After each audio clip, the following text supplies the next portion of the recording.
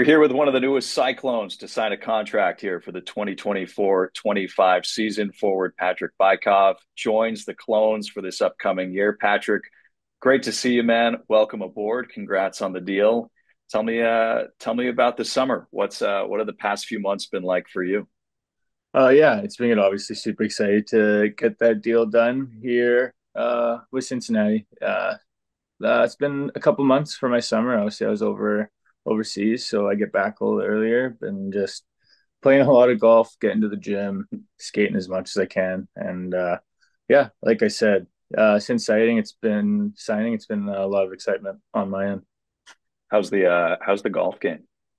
It's been getting better this summer. I All took a right, few strides improvement. forward, so yeah, it's been good.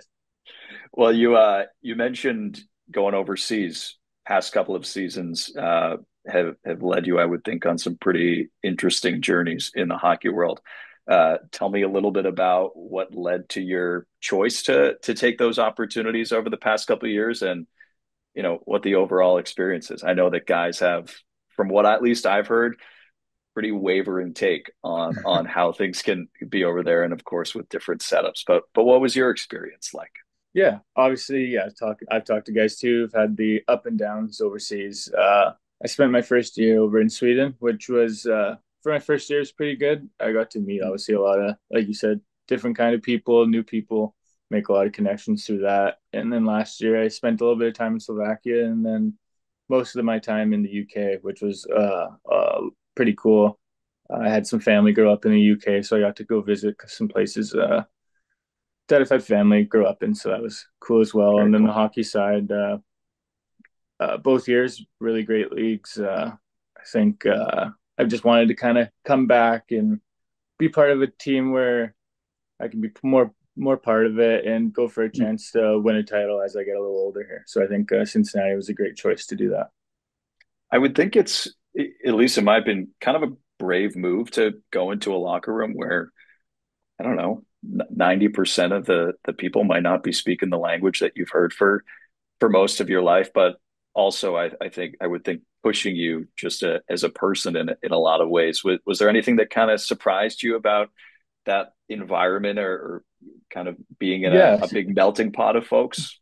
yeah. I mean, you every league's different. Where I was, you get two North American guys, so yeah, you go Mhm. in and I'd say about half the guys speak English most of the time, most of the places. So some guys will talk to you, some guys maybe a little bit more shy, standoffish and shy. But yeah, it'll be great to get back over in North America and play and come into a dressing room where you can chat with everyone, and it's more of a, I don't want to say friendly because it was quite friendly over there as well. But Sure. you know what I mean, have that relationship with every guy and get to come into the locker room every morning and chat with whoever and have a cup of coffee. So yeah, I think that definitely went into my decision and coming back. And yeah, like I said, just super excited about that.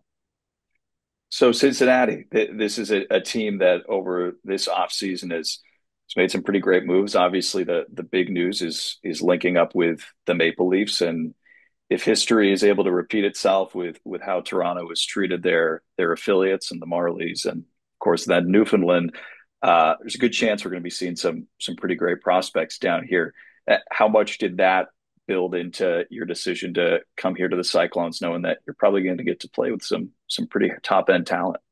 Oh yeah, of course. When I heard that from Jason, obviously it was just super exciting. I didn't actually really know that because obviously it's super recent, but getting to Yeah, know that and getting to understand that there will be, like you said, if history does repeat itself, some young talent coming through, and that'll be awesome to kind of see because the young kids these days, it's crazy with how good they are. So yeah, like you said, it should be quite a positive for Cincinnati and us this year. So yeah, it will be a nice jump forward, I'm sure, for the team. And like you said, to get that young talent surrounded by the guys I've already seen that is signed, it's something special, I think, in the making here.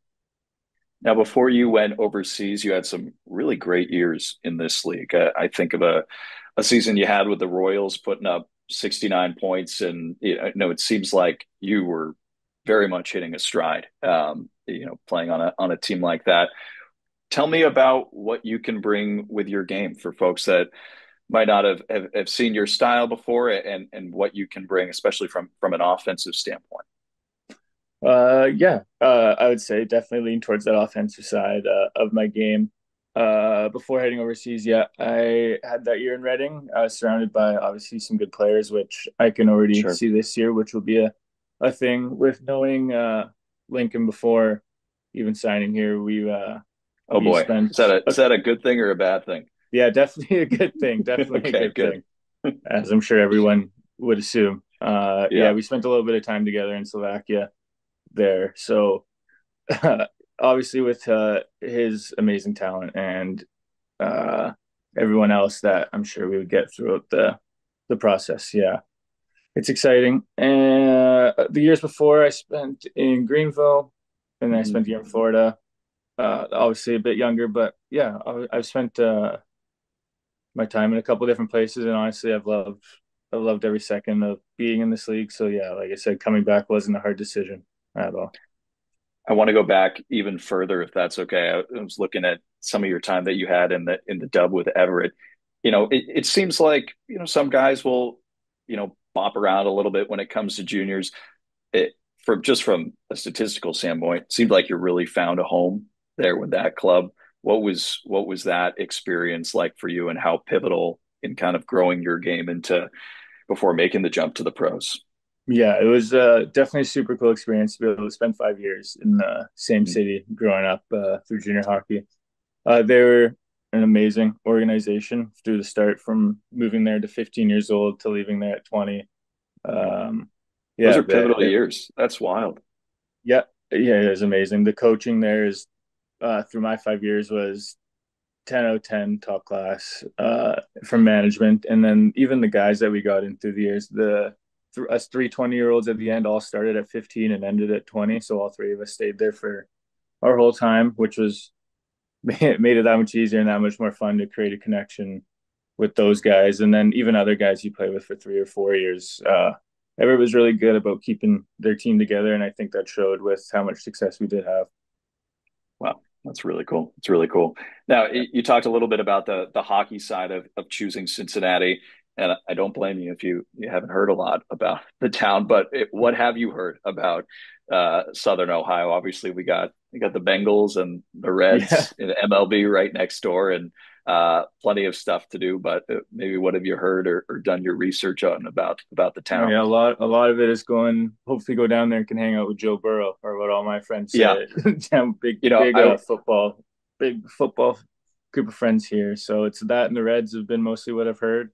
Like I said, I've talked to Griff a bit, and he said nothing but great things. Obviously, I think it's his third year coming back. So yeah, yeah. he said a lot of great things to do in the city.